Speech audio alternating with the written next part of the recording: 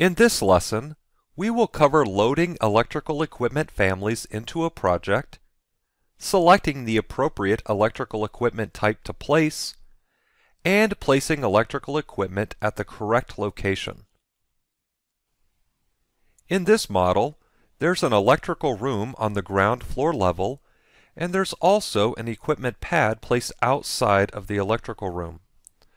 We'll place a couple panel boards inside the electrical room, and then we'll place a transformer on the pad located outside. You can load electrical equipment families into a project before using the electrical equipment tool.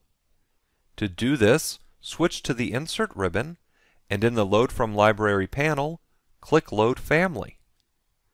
Or you can switch to the Systems ribbon, and in the Electrical panel, click Electrical Equipment. This activates the Electrical Equipment tool, and you can see that the Load Family tool is also available on the Contextual ribbon. When you click Load Family, the Load Family dialog opens. For this example, we'll use the default family library. Open Electrical, MEP, Electric Power, Distribution. In this folder, you can see several different types of families. We'll load in a couple panel boards.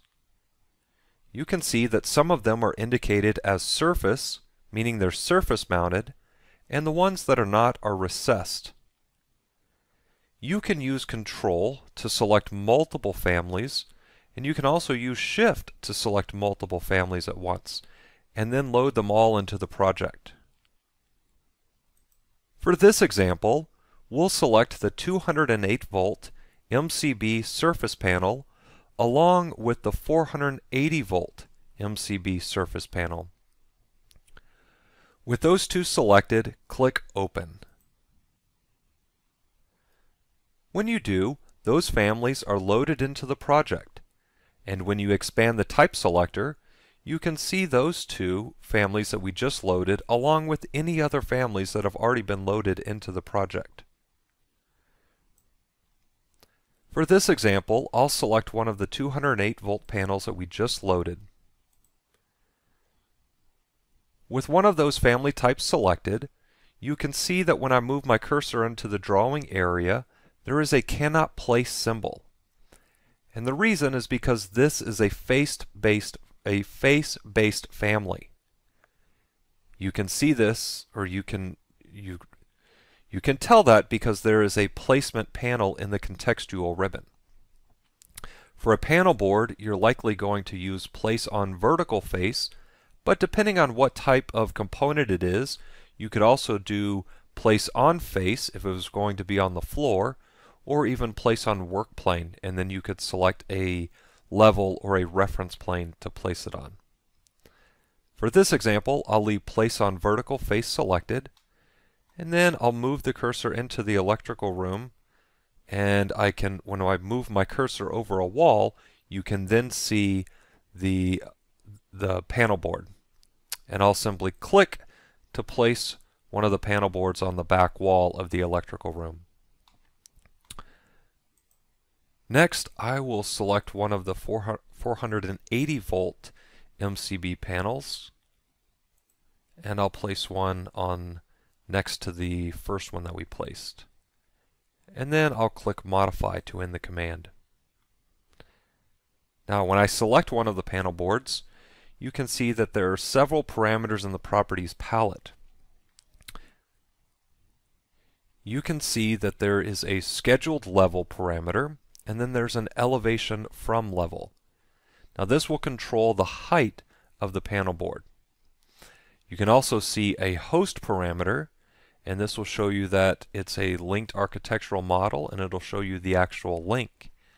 And this parameter will move the panel board either away from the wall or closer to the wall. So for example, if I input 1 foot, it will move it away from the wall 1 foot. I'll change it back to 0, and it'll be on the wall again. So elevation from level will move it up or down, offset from host it'll move it away or closer to the wall.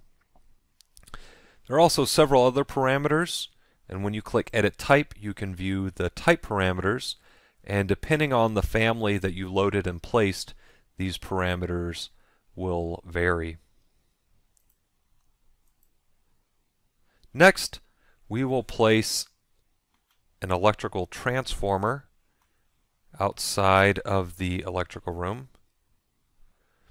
So once again, on the Systems ribbon in the electrical panel, we'll click Electrical Equipment, and then we'll expand the type selector. We will select one of the dry type transformers. I'll select one of the larger ones for this example.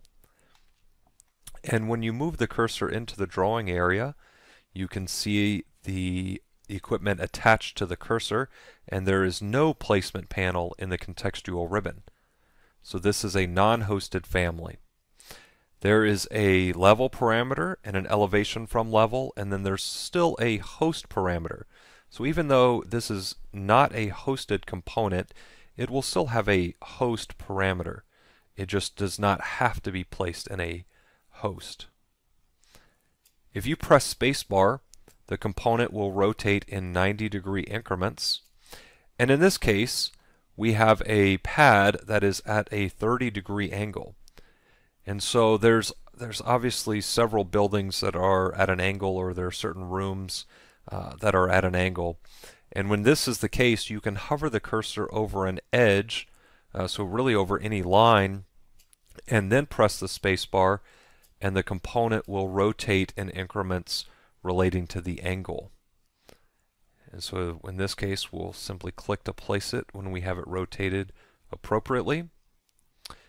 And then also, if you don't want to do that, or depending on the situation, you may also want to use rotate after placement.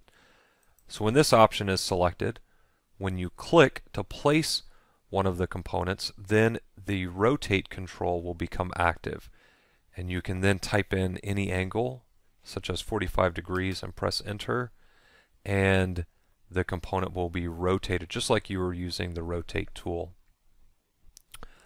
I'll click modify to end the command, and since we don't need this one, I'll actually select it and delete it, and that is how we can place electrical equipment.